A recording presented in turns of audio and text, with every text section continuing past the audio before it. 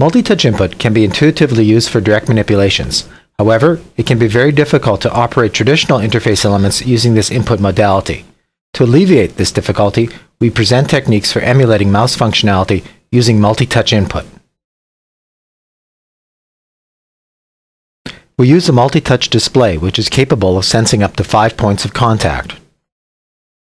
To fully support mouse functionality, we introduce a tracking state, which controls the position of the cursor without causing a mouse down event.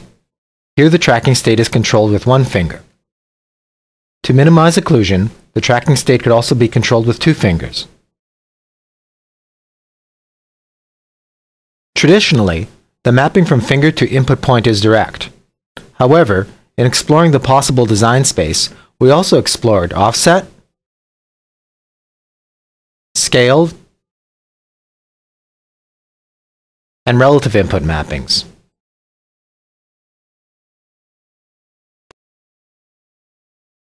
With momentary activation, the button down and up events correspond to when the finger presses and releases on the screen. With toggle activation, a finger press toggles the state of the button.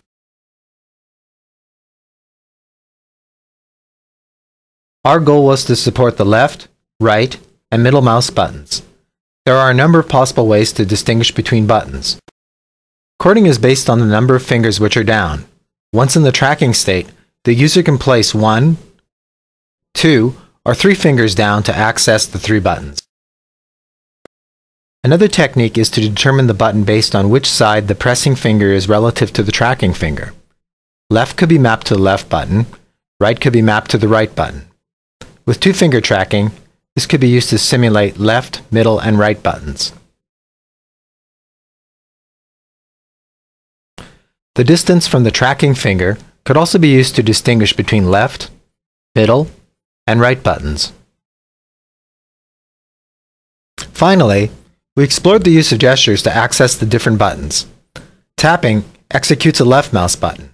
A stroke to the left executes a middle mouse button. A stroke to the right executes the right button. Through systematic investigation of this design space, we arrived at the SD mouse, which uses a combination of side and distance button recognition, momentary activation, an offset mapping, and a single finger tracking state. The index finger is used for tracking.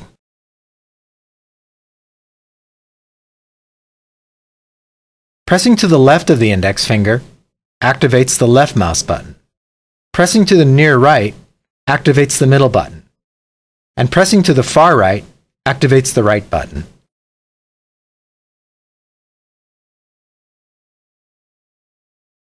Here we demonstrate the full functionality of the SD mouse in an actual graphical user interface.